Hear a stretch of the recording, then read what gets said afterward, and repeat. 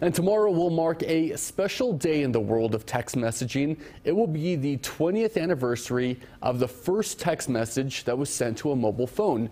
British engineer Neil Papworth did the honors when he was only 22 years old. He sent the message "Merry Christmas" from his computer to his friend's Orbitel 901 mobile phone.